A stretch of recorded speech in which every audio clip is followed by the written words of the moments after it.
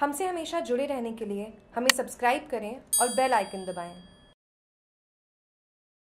सामुदायिक स्वास्थ्य केंद्र सुमेरपुर में प्रशिक्षण हॉल में ब्लॉक स्तरीय समीक्षा बैठक आयोजित की गई। बैठक में चिकित्सा विभाग के medical officer, ANM male nurse, एलएचव, lab technician, nursing अधीक्षक इत्यादि की उपस्थिति में ब्लॉक मुख्य चिकित्सा अधिकारी doctor Mahendra Singh Rathore, community medicine ने समीक्षा बैठक को संबोधित करते हुए जल जनित और मच्छर जनित बीमारियों के रोकथाम के बारे में अवगत कराते हुए जीका वायरस के संदर्भ में जानकारी दी। आमजन को रोग की पहचान और बचाव की जानकारी प्रदान करते हुए आमजन को सजग रहने का आह्वान किया। मच्छरों के पनपने वाली जगहों को समाप्त करना, लार्वा को मारने हेतु उपयुक्त प्रयास करना, इसके साथ साथ सामुदायिक और विशेष तौर पर गर्भवती महिलाओं को व्यक्तिगत तौर पर विशेष प्रयास करने चाहिए, जिसमें पूरी आस्तीन के कपड़े पहनना, हल्के रंग के कपड़े पहनना, दिन और रात में बिस्तर पर मच्छरों पर मच्छर जाली का प्रयोग, शरीर पर मच्छर रोधी मरहम जो कि गर्भावस्था में सुरक्षा का प्रयोग करना चाहिए, खिड़कियों और दरवाजों में जाली का इस्तेमाल करके